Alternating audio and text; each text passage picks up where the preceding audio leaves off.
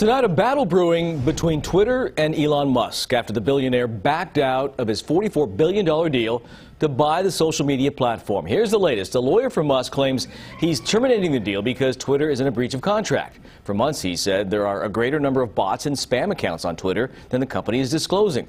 So tonight, the Twitter board says it plans to pursue legal action to enforce the merger agreement and says it's confident they will prevail.